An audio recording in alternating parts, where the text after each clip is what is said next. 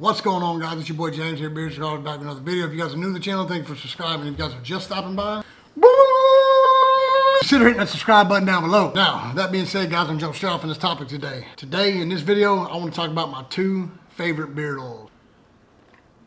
I was going to make a video about my top 5 favorite, or my top 10 favorite, but instead of doing that, I'm just going to jump straight off into it. I'm going to give you my top 2 favorites, okay? So, this was...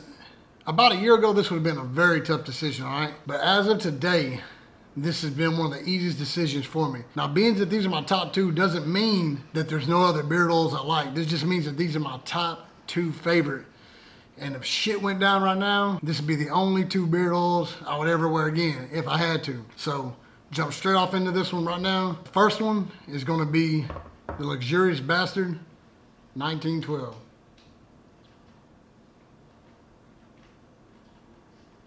Alright, so those of you that don't know, this scent right here is very hard to explain. It's got like a hint of like cedar, tobacco, maybe some smoke in there, but it's very manly. Like I said, it's just one of my top favorites. One of my top 2 favorites at that. When you smell this,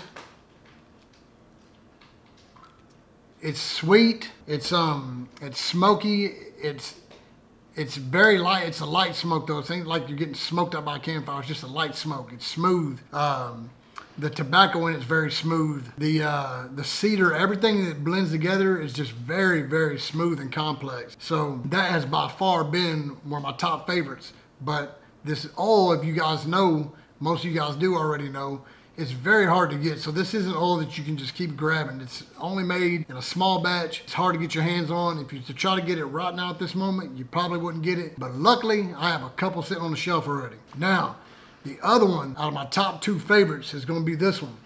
This is Royal Black by Husky. This one here is pipe tobacco, vanilla, pipe tobacco, vanilla, and amber.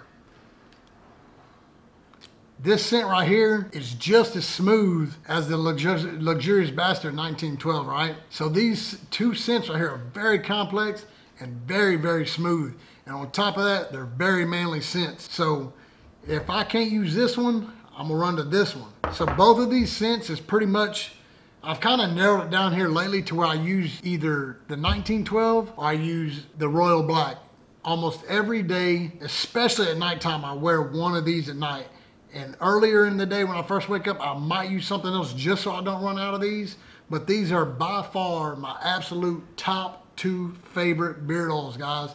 If you guys have never used either one of these beard oils, I highly recommend you using one of these, at least trying it. Try one of them, try the other one. The Luxurious Bastard, I personally don't have a discount code for. If you guys are looking for it, you may be able to go check out Dan C's videos. He may have one. Matt with No BS Beard Reviews might have one. I personally don't have one.